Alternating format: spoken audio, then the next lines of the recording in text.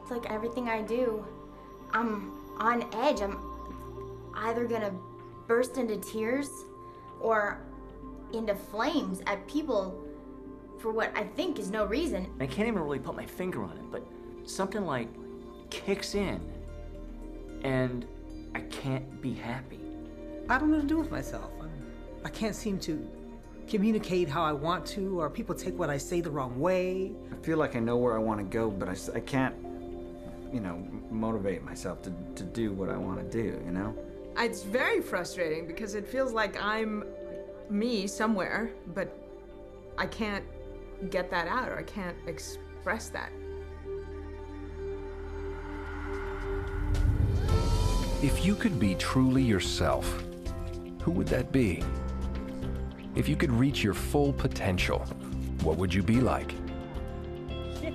There's a basic personality within each of us, and it's not some buried, unknown, or different person, but an intensity of all that's best and most able in you. Rational, intelligent, competent, productive, and happy. Able to make the best possible choices to ensure your highest level of survival. You may have felt that way as a child. Yet, as you go through life, it seems like you move farther and farther away from your optimum state. You suffer fears, doubts, and anxieties. And despite your best intentions, you make mistakes, bad choices, unhealthy decisions, and sometimes behave or react irrationally. Why? There's an old saying that to err is human. But that saying is actually not true, because the portion of your mind that analyzes information to make rational decisions is actually incapable of error. Think of the analytical mind as a computing machine, but it's not just any computer, it's a perfect computer. It never makes a mistake. But any computer is only as good as the data that it calculates with.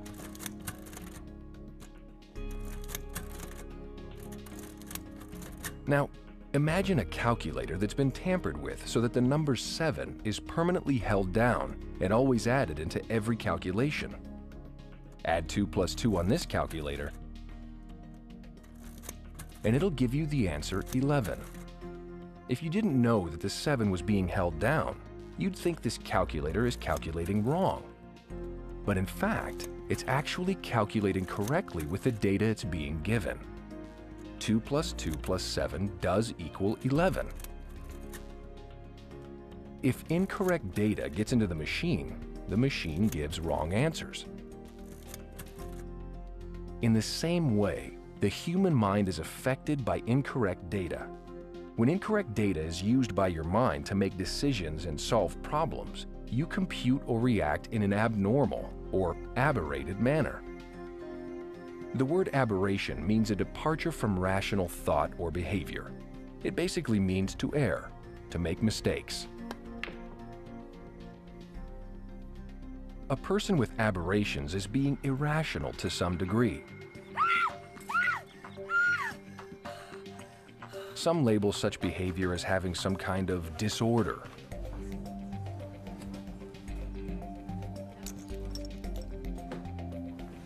Others call it being quirky or eccentric. The last time they weren't sweet enough. 3 cups of flour, 2 cups of sugar, and then we've got to make sure that we've got double the cream cheese. Or having faults or unusual habits.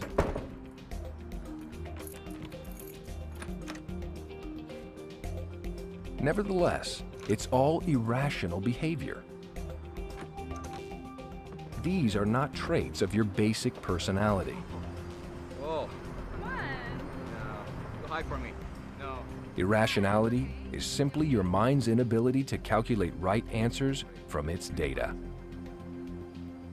Your mind poses and resolves problems relating to your survival. The better the data it uses to compute with, the saner its solutions, and the more you survive. Certainly mistakes can be made if you have incorrect data or not enough data. But irrational decisions and behavior can also come from another far more vicious source. As you've seen, every moment of your life, your mind is recording and storing your experiences. Every perception of every incident, including sight, sound, smell, feeling, taste, sensation, pain, rhythm, weight, and emotion. Most of this information is stored in the analytical mind, which is your conscious, aware mind that thinks, remembers, and calculates. But incidents that contain pain and unconsciousness are stored in a different part of your mind called the reactive mind, because it simply reacts without analysis. These painful experiences, called engrams, are hidden from your analytical mind, and their contents can act like held-down sevens, unknowingly forcing you to calculate or behave in an irrational manner. Engrams are the single source of your aberrations. For instance, even your perceptions can become aberrated by engrams. Some people don't always see in full color, or hear in full tone, or fully sense with their organs of smell, taste, touch, or sensation. While some people might think the smell of a turkey cooking in the oven is wonderful, Oh, that smells so good. one person may be sickened by the smell of it, while another may not smell it at all. Engrams are like hidden, held-down sevens, affecting your decisions, your actions, your health, and the way you see and think about the world. So the problem of eliminating aberration is the problem of finding the hidden, held-down sevens. If you no longer had these held-down sevens, you would think and behave very rationally, forming the best possible solutions with the data you have. Your senses would improve and you'd perceive yourself and the world around you accurately. Your physical vitality and health would be improved, and you'd be able to recall everything which has ever happened to you. You'd be returned to your basic personality, able to utilize your imagination and creativity to their fullest. You'd be more intelligent, more efficient, more productive, and happier. You'd be surviving at a very high level, free to enjoy life and reach your full potential. In other words, you'd be yourself. Dianetics enables you to locate these hidden incidents and free yourself from their negative effects. A person who no longer has these aberrations is called a clear. The term clear comes from the concept of clearing the calculator of all its held-down sevens. A clear is sane, rational, able to enjoy life and be the best he can be. You can be clear. That's the goal of Dianetics.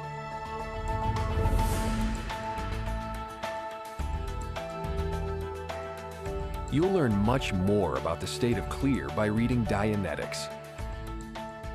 For more information about the subjects discussed in this film, see the chapter entitled The Clear.